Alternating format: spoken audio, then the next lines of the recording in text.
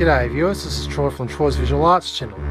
Don't know if you can hear me over the buzzing very well, but yep, I'm just doing some more tweaking to the sync and the level adjustments of the NBTV The Big Picture, and we're now getting something that's a little bit even more animated with this camera.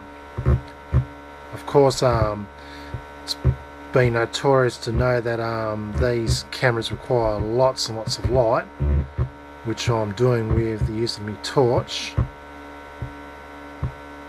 When I've got the torch pointed right, fair smack down the lens, I'm getting a response in changes in light levels.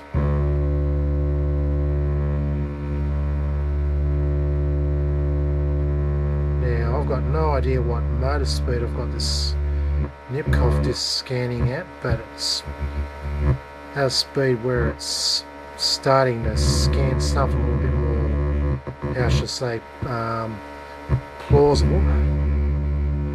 Still a long way off yet, but we'll get there eventually. What I might need is an automatic synchronization speed control circuit that will make this motor spin at an NBTV standard rate of 750 revolutions per minute.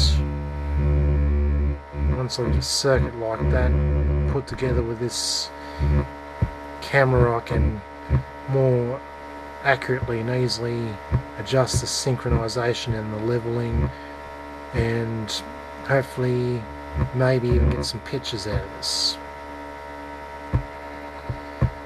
Anyhow, this is all looking very promising so far. I'm going to continue slogging at this and see what I can get out of this. Anyhow, wish me luck. This is Troy from Troy's Visual Arts channel signing out.